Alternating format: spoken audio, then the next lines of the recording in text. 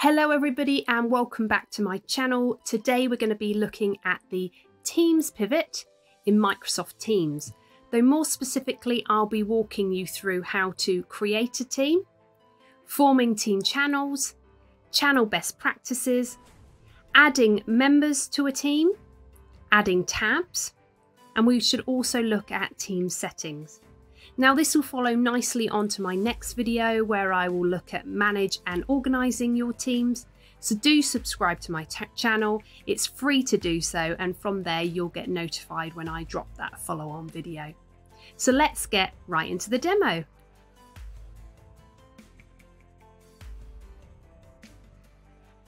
A team in Microsoft Teams is an area that brings groups of people together to work on projects or communicate on common interests.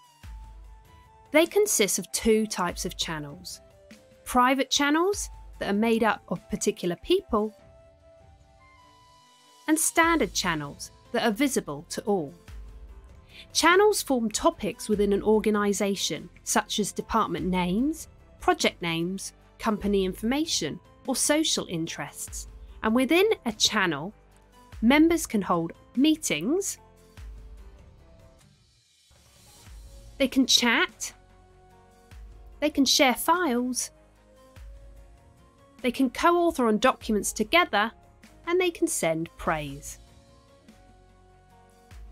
Now usually a company will choose just a handful of people within their organisation that will be given the permissions to create a team and manage teams. And this tends to be people who have a job role such as a director, a line manager, a department lead, HR or teams champions. One important reason for delegating only specific people to a team and managing teams is that being a team owner brings responsibility.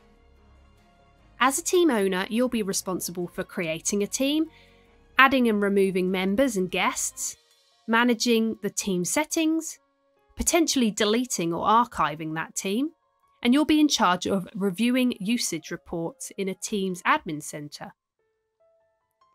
I will explain what members and guests have access to later on, but for now, let me show you how to create a team. So here I am in my Teams environment. I've logged on using my Microsoft 365 credentials, and I'm in the Teams pivot on the menu bar. We need to go to Join or create a team. We'll be looking at how to join a team using a code in my next video. Do subscribe to that, but for now, let's click Create a Team. We can choose whether we want to create a team from scratch, or there are some really useful templates that you can choose from. Any of those will automatically create the corresponding channels that relate to that team's topic. We are going to create our team from scratch. Then we need to set what kind of team we will be creating: a private, a public, or an org-wide team. I'm going to choose public. Give your team a name and a description.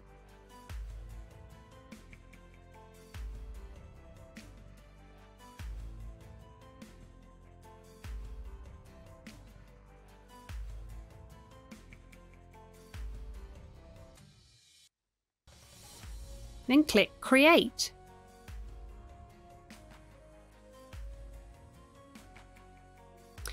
Now let's start adding your members. Now members make up the people in your team. They can communicate with each other and view and edit files.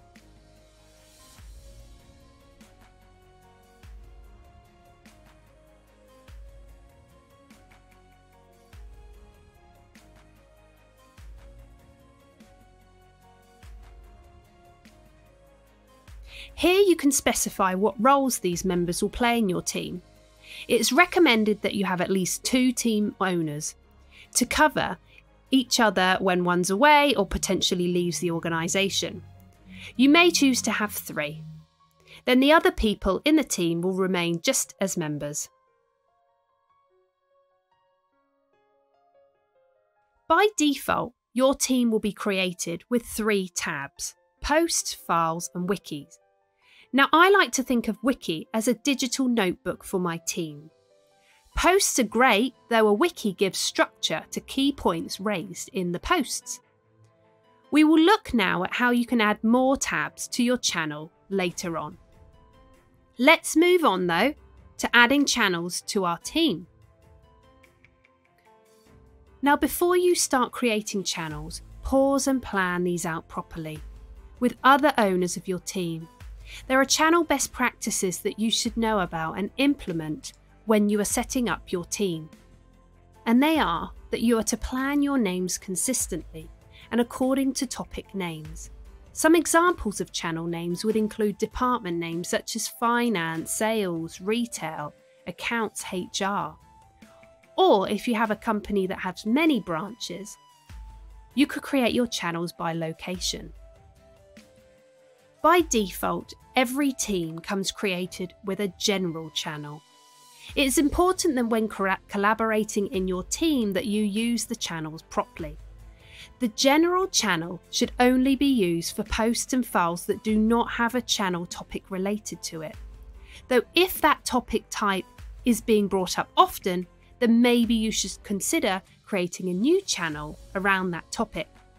Otherwise, all members should be communicating and collaborating in the correct channel around one specific topic.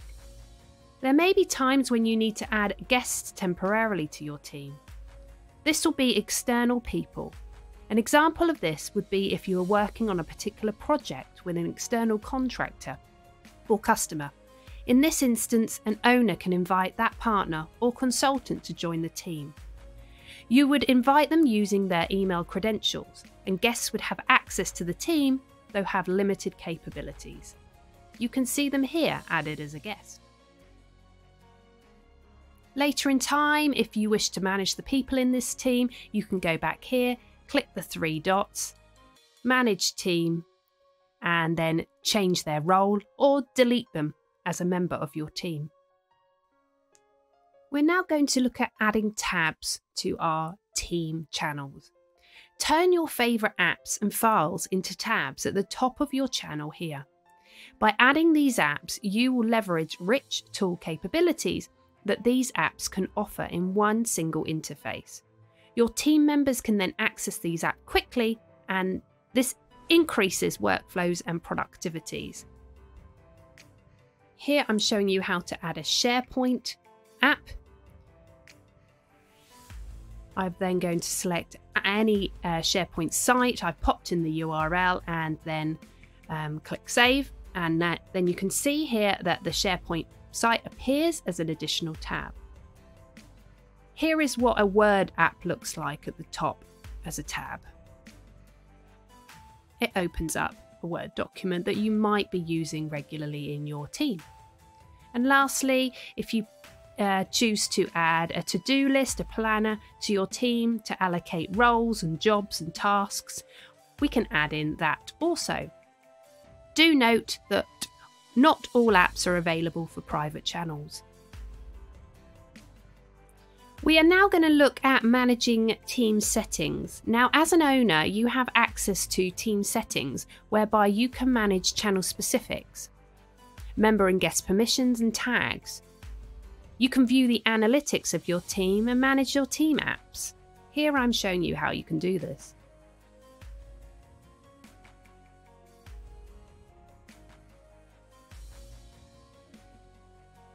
We can set the member permissions here.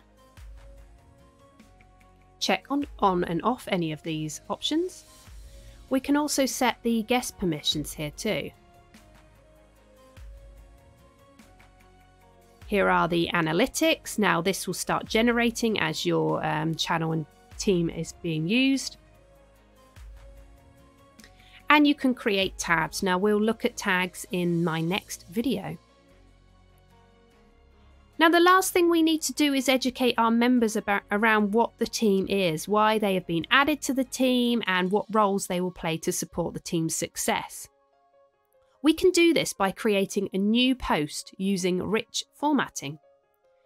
If you don't do this, your team will become a little confused when they start getting notifications that they have been added to a new team.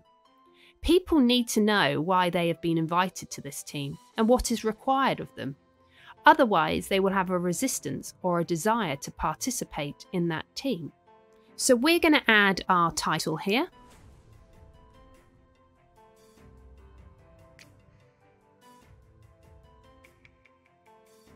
And then we're going to just pop in a little welcome note for our team. Send that off. Then everybody in the team can read that post. And there you have it. You have learned how to create a team, add members, add channels and apps, and also how to manage team settings. Do subscribe to my channel. Not only does that allow me to continue to bring you these free educational Microsoft 365 videos, but you will instantly get updated when I drop them. See you soon!